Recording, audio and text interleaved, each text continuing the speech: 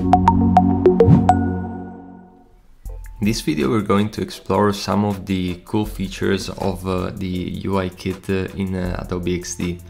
So you can use several UI kits and one of the good things is that if for example you want to create some forms or some inputs fields like we're going to do in this video, you can simply use them from the UI kit.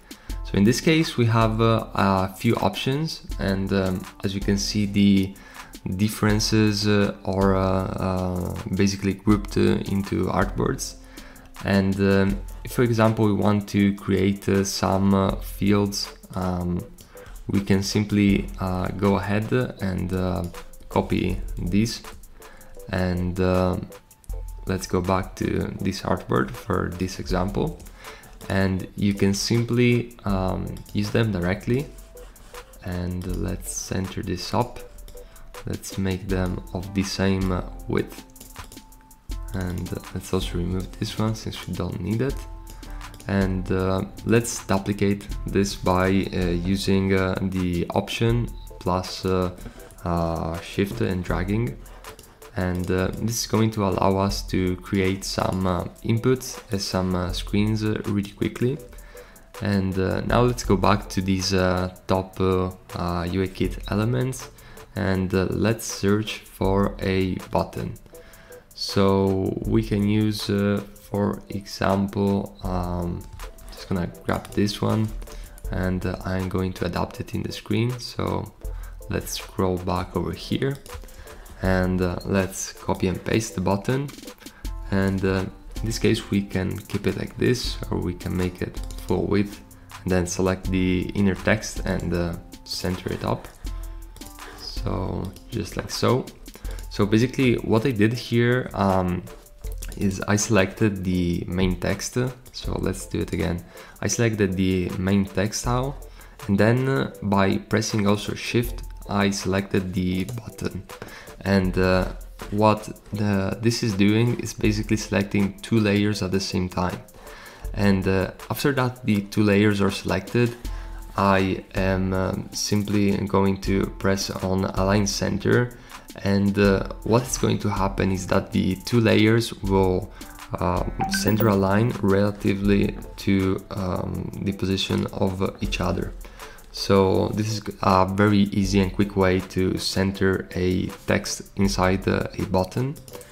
And yeah, this is basically yeah, just the basic of this kit. Further on with the course, we are also going to see how to use symbols, and this is going to be very useful, because if for example we want to change the typography or the border color of all these input fields, but let's say that we have like 20 plus screens, it can be a little bit challenging and time consuming to update each and every input individually.